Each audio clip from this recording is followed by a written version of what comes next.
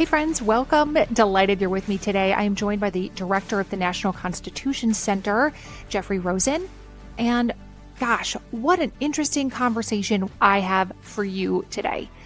Jeff has written a book called The Pursuit of Happiness, and he takes such an interesting deep dive into what the founders of the United States meant when they wrote The Pursuit of Happiness into our original documents. It's probably not what you think. So let's dive in. I'm Sharon McMahon, and here's where it gets interesting. Well, I'm very excited to be joined today by Jeffrey Rosen. Thank you so much for being here. Wonderful to be here. I'm always excited to chat with fellow Constitution nerds. So it's a delight to have you here, and congrats on your upcoming book. Thank you so much. I would love to hear more about how you conceptualized the pursuit of happiness, and what was it about these topics related to virtue that you felt like this is a topic for today? The world needs this message now. I mean, you could have written about quite a few things, Jeff. Why this and why now? Well, this was a labor of love, and the topic came to me unexpectedly. It was during COVID, and there was just a synchronicity I noticed that set me down this path of trying to understand what the founders meant when they talked about the pursuit of happiness. It started with Ben Franklin's 13 virtues. I knew from previous reading that when he was in his 20s, he set out to achieve moral perfection. And he came up with this system of self-improvement where he had a list of 13 virtues and would make X marks every night next to the virtues where he fell short. And he found that this was very depressing and gave it up, but he felt he was a better person for having tried. So I knew about this system because I tried it with a friend of mine a couple of years ago. A rabbi of ours recommended basically a Hebrew version of the Franklin 13 virtues. It's called the Musar system, and it's still used today. And we tried it, and like Franklin, we found it very depressing, and we gave it up. But the motto that Franklin chose for the project came from a book by Cicero that I'd never heard of before called The Tusculan Disputations. And it basically said, without virtue, happiness cannot be. Okay, so I knew about that vaguely, but right before COVID, I noticed that Thomas Jefferson had a similar love for this book from Cicero. When people would write to him when he was old and ask, what's the secret of happiness? He would send this quotation from Cicero's Tusculan Disputations that essentially said, without virtue, happiness cannot be, that he who is exuberant or too despondent will never be happy, but the tranquil man, he is the happy man of whom we are in quest. He is the wise man. So I thought, okay, I've got to read this Cicero book because it was so important to Franklin and Jefferson. But what else to read? And then I came across Thomas Jefferson's reading list. And when he was old, he'd have this reading list that he would give to friends or their kids who were going to law school. And it had books from politics and literature. And there was a section that he sometimes called religion and sometimes ethics that caught my eye. It was essentially a collection of moral philosophy. And it began with Cicero's Tusculan Disputations. And then it included books by other Stoic philosophers like Epictetus and Marcus Aurelius, as well as some Enlightenment philosophers. So during COVID, I set out to read the 10 books on Jefferson's reading list involving moral philosophy, and then others that he thought were crucial. And the first thing that struck me is that I'd never read any of these books before. I've had a wonderful liberal arts education. I majored in history and literature and politics at great universities and great law schools, but I'd never read the great books of moral philosophy that were considered key to being an educated person at the time of the founding. And it turns out for a lot longer than that. So I read the books, and what I learned came as a revelation. For not only Jefferson and Franklin, but for all the founders, happiness meant not feeling good, but being good, not pursuing pleasure, but pursuing virtue. And in particular, they had a specific understanding of what it meant to be virtuous. And it meant using your powers of reason to moderate your unreasonable passions or emotions so that you could achieve the calm tranquility and self-possession, self-mastery that was key to happiness. The definition has its roots in Greek moral philosophy, going back to Pythagoras, actually. It was made famous by Aristotle, who famously defined happiness as an activity of the soul in conformity with virtue or excellence. And although it's hard to translate today, it has that sense of self-mastery, self-improvement, improving your character. So that was just a remarkably fulfilling year, essentially, that I spent reading these wonderful books. And then I set out to figure out, how did the founders apply it in their lives? Did they live up to these ideals or not? What did it mean to them? Changed my understanding of the founders, and the book that resulted is called The Pursuit of Happiness.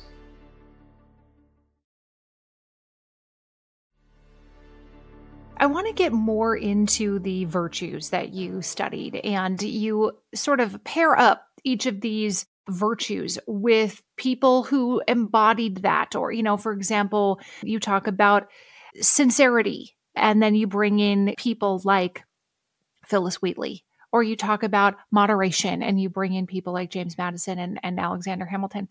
But one of the things I'm curious about before we get there is, what is it about Thomas Jefferson's reading list that was so intriguing to you? I know a lot of people listening to this will be like, yeah, I'm not particularly interested in what Thomas Jefferson has to say, given that he impregnated a woman he enslaved.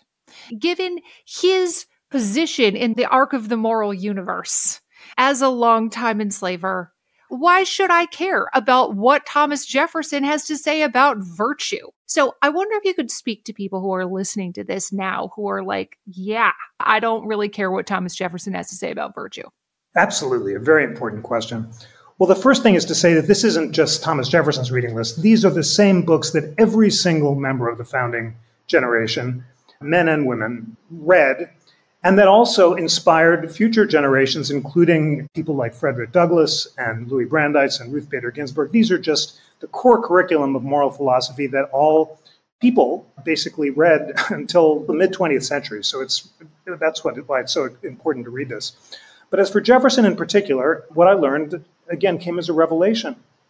He recognized that slavery is immoral, and in particular, inconsistent with the idea of being a virtuous person. He said repeatedly that slavery could not be reconciled with the natural rights articulated in the Declaration of Independence. But, and this is the significant thing, he also recognized his own hypocrisy. Patrick Henry put it best, another enslaver who Jefferson followed closely. Henry said, "Is it not amazing that I myself, who believe that slavery violates natural rights, own slaves? I will not justify it. I will not attempt to do so. It is simple avarice or greed I cannot do with the inconvenience of living without the system of enslavement." I mean, they were very candid about recognizing this hypocrisy and that idea of avarice or greed, which was indeed their explanation. They thought it was immoral. They felt that it was wrong, but they just couldn't be bothered to give up the lifestyle. It's part of classical moral philosophy. The greatest vices for the ancients, which was the moral system that they grew up reading, were ambition and avarice. And they saw that slavery couldn't be reconciled with that system. So it doesn't in any way excuse Jefferson's hypocrisy. In fact, in some ways, it makes it even more stark how repeatedly throughout his life, he kept saying, yes, we've got to end slavery, but at some point in the distant future, it was never soon enough. And then, of course, he dies, having only freed 2 enslaved people during his lifestyle who were relatives of his own children. And then he freed 2 of his own children on his death. The rest of his enslaved population had to be sold to pay his crushing debts, which was the whole reason he hadn't freed his enslaved population to begin with.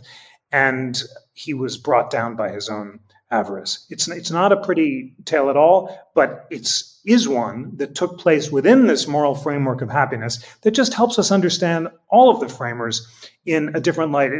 I have a chapter on Phyllis Wheatley, who you mentioned, and it's so striking that the first formerly enslaved Black woman poet in America, Phyllis Wheatley, also read the same books of moral philosophy that were on Jefferson's reading list and on everyone's reading list. And she wrote poems of virtue to George Washington and others, talking about her own efforts to basically achieve this excellence, self-control, self-mastery, character improvement, and to be a good person. And the same moral philosophy inspired her and many other Black people, enslaved and free, to fight for freedom. So it's very, very striking how central this whole framework was for generations of people throughout American history.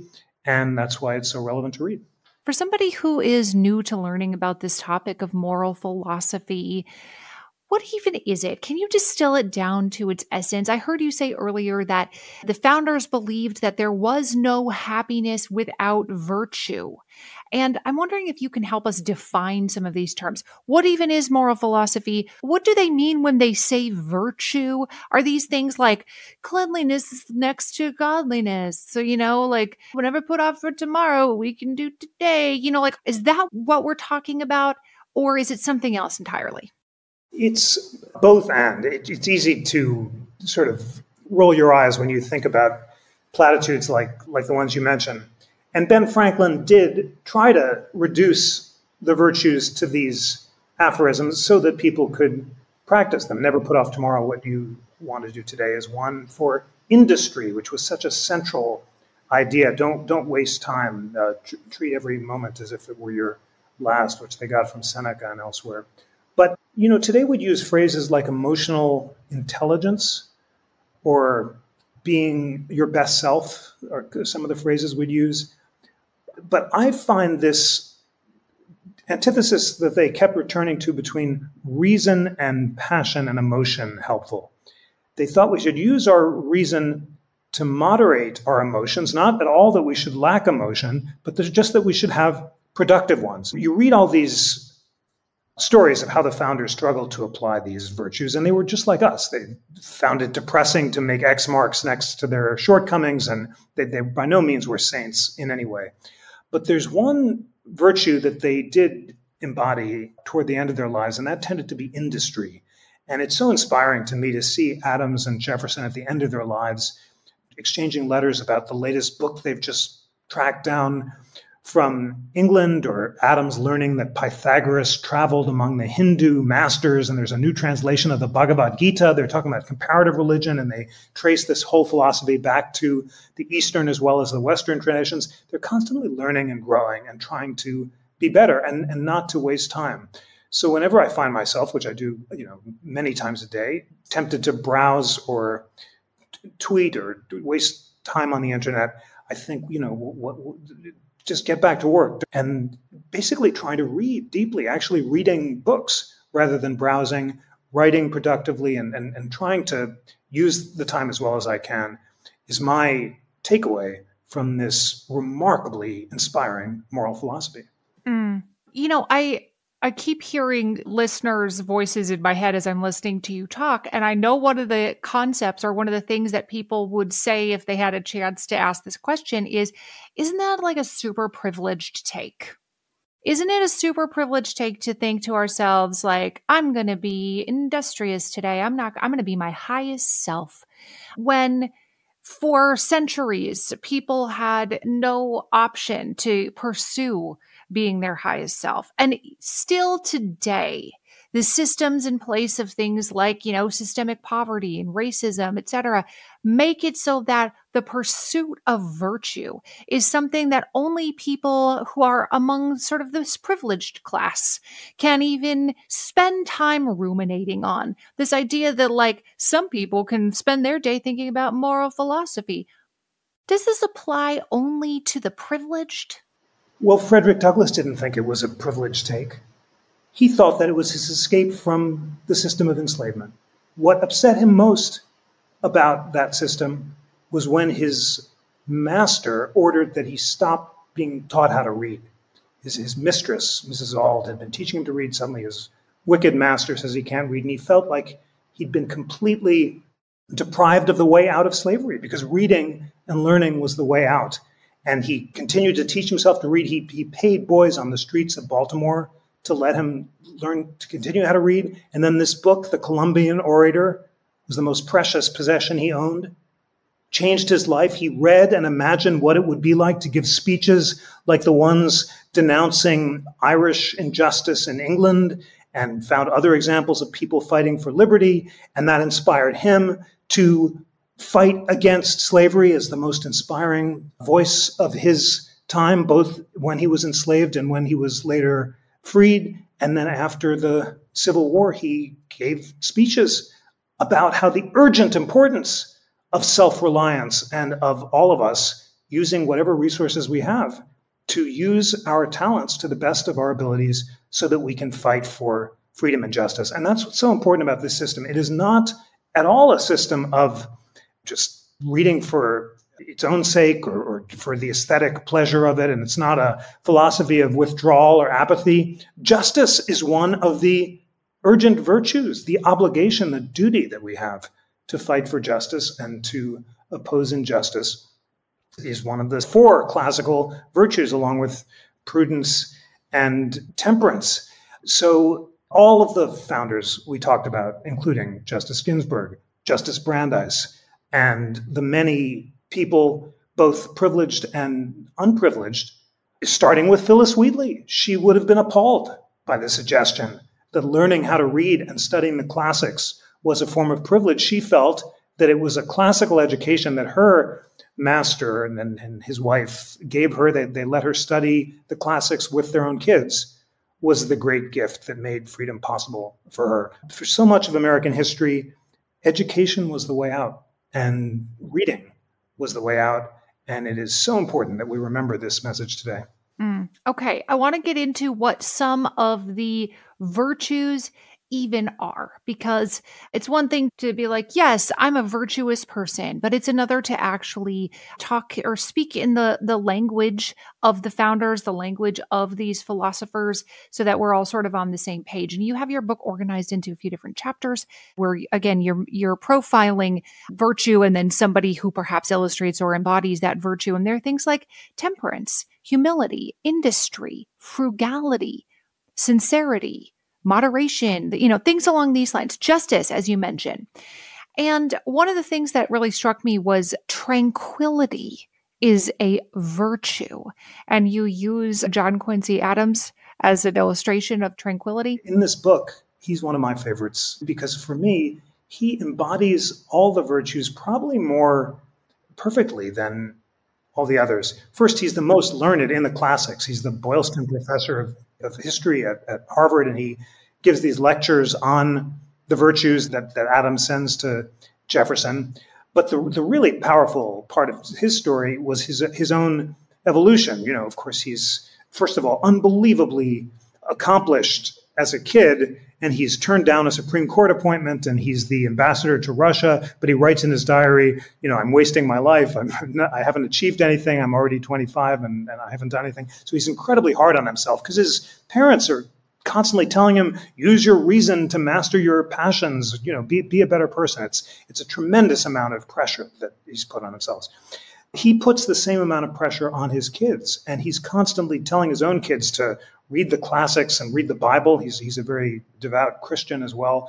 And the pressure is so great that his oldest son, George Washington Adams, can't take it. He becomes an alcoholic and he commits suicide, which just devastates Adams and his wife and is just a sign of how high the pressure in this moral universe is. But he's president for a term. He loses re-election to Andrew Jackson. He feels like he's been a great failure. But then he finds the great crusade of the second part of his life, and that's the crusade against slavery.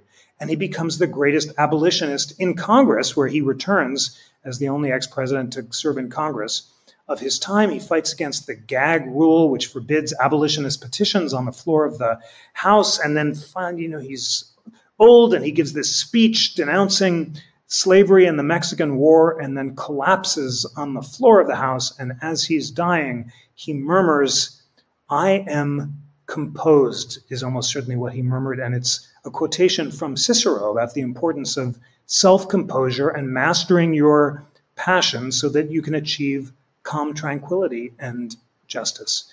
And it's just a perfectly composed ending to someone who was so self-conscious about living this life of classical virtue. And that's why I love his story so much. You said that undertaking this study and reading all of these works of classical moral philosophy helped you understand the framers and the founders better and differently. As a man who has spent most of his life studying topics related to America's founding era, studying the Constitution, you have a pretty sizable background knowledge, far greater than the average American. And so for you to feel like, wow, this has really changed how I understand this topic is probably really saying something. So I'm wondering if you can give us a few examples of what you mean. Well, I was just so surprised by how constantly they talked about their own anxieties and insecurities and feelings like they were totally wasting their lives. It was a very modern understanding because suddenly I could relate to them because I do the same thing and many of my friends do. And they always felt like they weren't doing enough. Can you imagine John Adams and Thomas Jefferson in their 80s writing to each other and wondering if they'd wasted their lives? I mean, for us, they are these either demigods or hypocrites, but they're these very large figures. But they were just talking about their anxieties and saying, I'm going to try to get up earlier or keep my schedule or write more letters, but I feel like I've just got to do a better job. I felt like it was a window into their psychology that really, and they were very human that way, in the sense that they constantly felt like they were messing up, being hypocritical, not doing enough, but they always wanted to do better. And that this was what motivated them to achieve all that they did. For me, anyway, it was a model of how to use my time as well as I could. I candidly can't believe that I wrote the book. I never expected to both spend a year reading all this moral philosophy that I'd never read before and then write a book about it in a year. But it was partly just thinking of the founder's schedule, getting up before sunrise. As I mentioned in the book, I developed this unusual practice of writing a sonnet in the morning to kind of sum up the daily wisdom when I spent the year reading the moral philosophy, which is a very unusual practice, until it turned out the founders did the same thing. And Phyllis Wheatley and Hamilton are all writing sonnets of virtue, and John Quincy Adams writes them in the morning. And then you kind of realize you've got these capacities you didn't know you had, which is to write sonnets, which I'd never done before, and so forth. So it was very personally revealing for me. And then there's this whole other dimension, which is it helped me understand their constitutional and political philosophy in a new light. And so I reread the Federalist Papers in new eyes, and it's a manual of public happiness. Hamilton and Madison use that phrase, public happiness, a lot.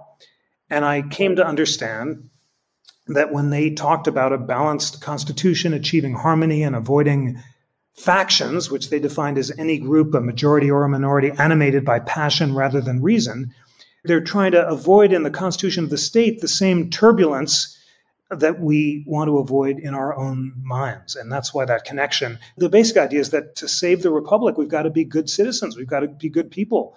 And yes, there'll be demagogues who will threaten the republic, as there were in the time of the founding, like Aaron Burr or Shays' rebellion of people trying to engage in insurrection against the government because they didn't want to obey the law. And for the founders, the solution is we've got to achieve calm tranquility. We've got to be reasonable. We have to choose representatives and presidents who will themselves be virtuous and will save the republic and protect liberty, rather than exalting their own ego-based, selfish desires above the public interest. So it sounds like you were surprised to learn about their personal anxieties. That, here we are hundreds of years later being like, well, what did Thomas Jefferson think? What would George Washington have said? We're still puzzling over their words. We're still quoting them. We're still writing books about them. We're still writing biographies and musicals and, all these things about these people when they're at their own house being like, I am 80 years old. And I don't know if it was good enough. And I don't know if I'm smart enough or did enough or tried hard enough. I just don't know. It's almost like today we would call imposter syndrome, where they're like, I don't know, man. I don't know if it was good enough. It's out of my hands. I did what I could.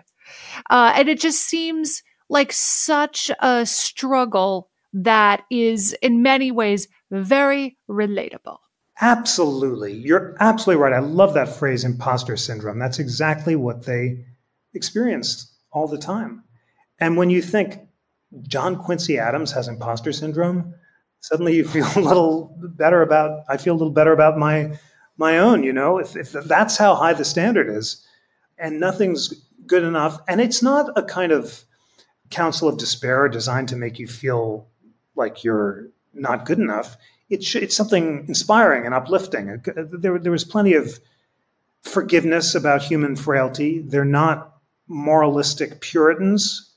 John Adams, of course, is raised in the Puritan tradition, but he and Franklin reject the really harsh predestination of the 17th century that says, you've got to work as hard as possible, but even if you work really hard, you still might be predestined to go to hell. So, it's all in the hands of God. It wasn't at all a philosophy of despair like that. Life is tough. Stuff's going to get thrown at you all the time. There's a lot we can't control. The only thing we can control is our own actions and emotions. Let's use the time we've got as well as we can and hope that our kids will do better.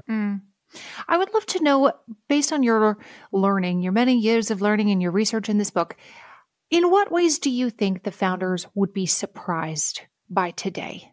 If they could be dropped into 2024 and read the newspaper, watch this revelation called television, access the entirety of human knowledge in a small computer they hold in their hand, what would they be perhaps delighted by? What would they be shocked by? What would they be aghast at?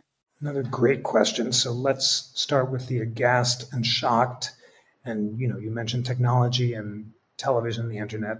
Of course, Facebook and social media are indeed James Madison's nightmare. His whole system is based on the cool voice of reason slowly spreading across the land and promoting deliberation. And he has great faith in a new media technology, the broadside newspaper. And he thinks that enlightened journalists and public officials like himself, who he calls the literati, will write these long essays like the Federalist Papers, and people will read them in the newspapers and they'll gravely discuss them with their representatives in coffee houses, and the representatives will go back to Washington and cool reason will prevail. Not the world of X and Instagram, obviously, and a world where passion travels farther and faster than reason, and enraged to engage is the business model, is the opposite of the Federalist Papers. And that's a real problem for the framers' vision. On the other hand, what would they be excited by? You mentioned, I think, the thing that would most excite them. All the wisdom of the world, all the books of the world are basically online and often free.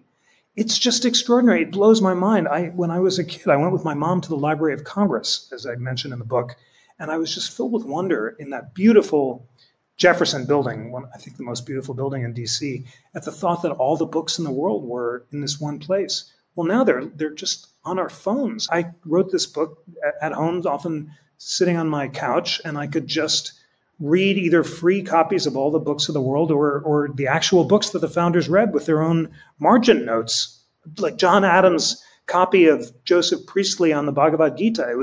It just blows my mind. And all we need to do is take the time to read. What do you think they would say about our current state of government? What would they say about our democracy as it exists in this moment? Would they find this product of their creation, this fruit of their imagination, would they be delighted at what it has become? Would they be dismayed at how far afield we have gone? What's your understanding of that? The founders are centrally concerned about demagogues. For somebody who doesn't know what that term means, can you help us understand what that means? Yes, a great question. And a demagogue is a figure who whips up populist passions in order to serve his own interest rather than the law and the Constitution. So Caesar is a demagogue. He flatters the Roman people, and they give up their liberty in exchange for bread and circuses, and then he installs himself as dictator for life. So Hamilton says, my great fear is a Caesar who's going to come and flatter the people and reap the whirlwind. And his solution is a president for life, so the president won't have an incentive to call off elections. Jefferson has the opposite fear. He's afraid of a demagogue who will whip up populist passions, will lose an election by a few votes, will cry foul, these are Jefferson's words, will enlist the states who voted for him to overturn the election, and then will install himself as a dictator for life. And Jefferson's solution is a one-year term limit for the president so that he can't run again and subvert an election. Obviously, our current concerns are ones that they thought of very specifically, and they're not sure whether or not the system will work. And in fact, most of them are pretty pessimistic at the end of their lives.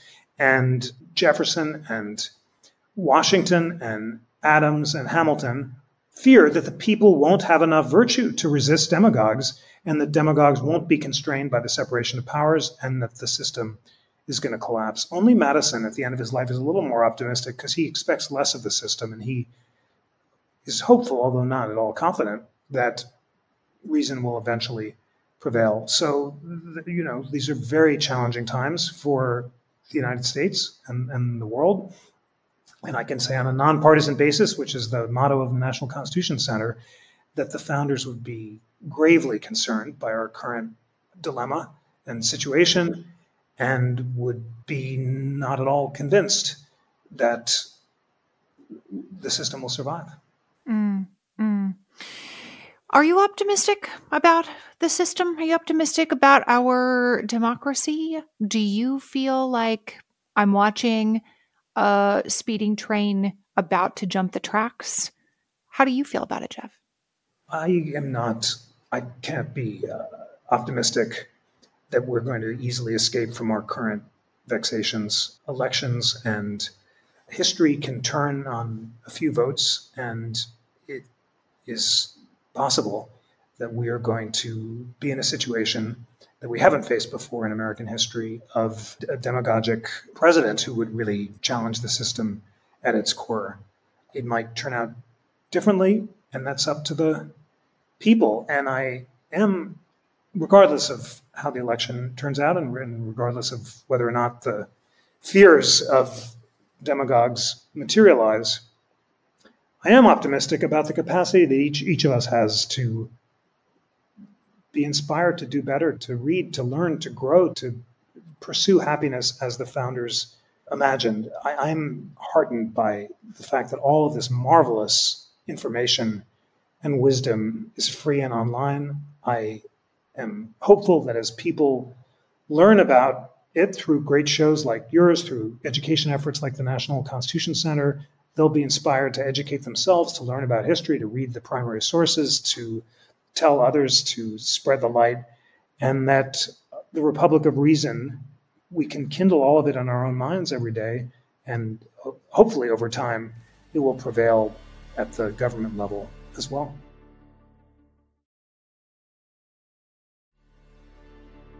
One of the resources that I, as many years as a classroom teacher, now as a government teacher of, a larger audience than I had in my individual classrooms, I have many times used the resources of the National Constitution Center. And I wonder if you can just give us a little teeny overview of, if we were to go to the website, what might we find there that could help us in our quest to understand exactly, what the Constitution says or what it actually means? What kind of resources do you offer? And by the way, the resources are free 99. $0. The entirety of human knowledge about the Constitution is for free at your fingertips. So give us a little bit of an overview of the website.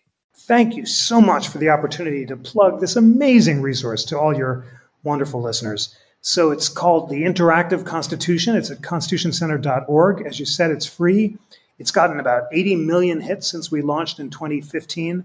And it brings together the greatest liberal and conservative thinkers in America to write and read and debate every clause of the Constitution. So you can click on any of 80 clauses and find scholars nominated by the Federalist Society and the American Constitution Society with 1,000 words about what they agree the provision means, and then separate statements about what they disagree about. So Justice Amy Coney Barrett and Neil Katyal on the habeas corpus clause, exploring areas of agreement and disagreement, multiply that by 80, it just blows your mind what an incredible feast of learning is there. But that's not all. I always feel like a Ginsu knife salesman when I talk about the interactive Constitution. We're going to throw in something else for free. But there's more. So I host a weekly podcast called We the People, where I bring together liberal and conservative scholars to debate the issues of the week. Just this morning, we recorded a phenomenal episode on the Colorado Section 3 disqualification case with Gerard Maglioka and Josh Blackman, two leading liberal and conservative experts on opposite sides.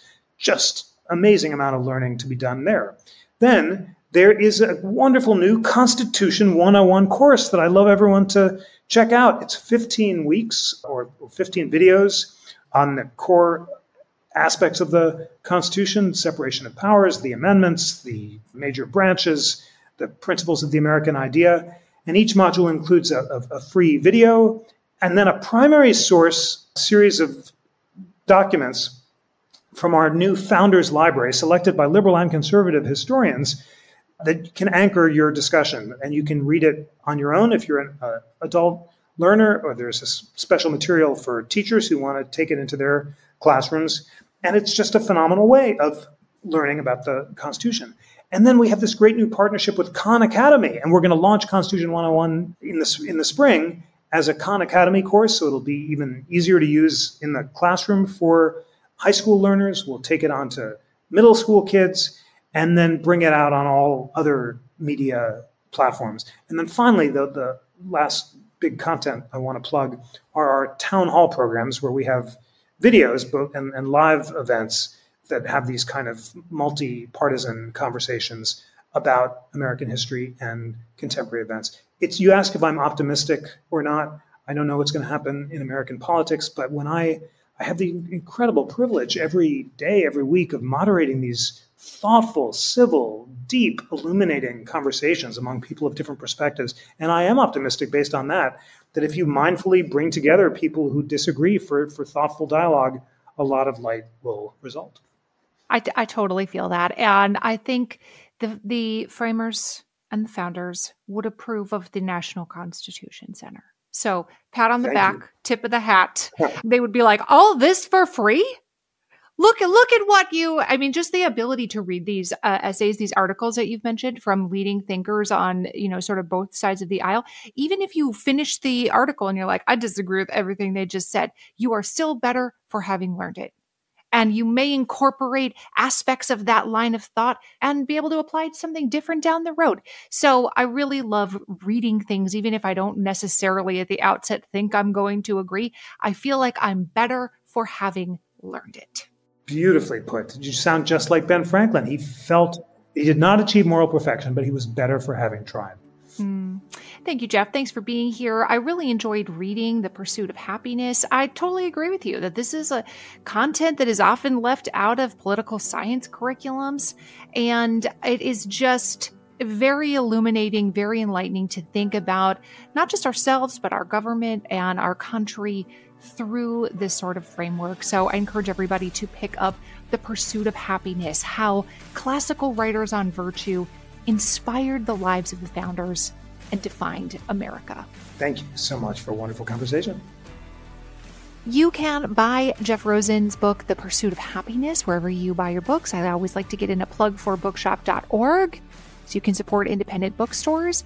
The Pursuit of Happiness will be released on February 13th, so pre-order or pick up a copy today. The show is hosted and executive produced by me, Sharon McMahon. Our audio producer is Jenny Snyder. And if you enjoyed today's episode, please be sure to subscribe on your favorite podcast platform. And if you could leave us a review or share this episode on social media, those things help podcasters out so much. Thanks for being here today.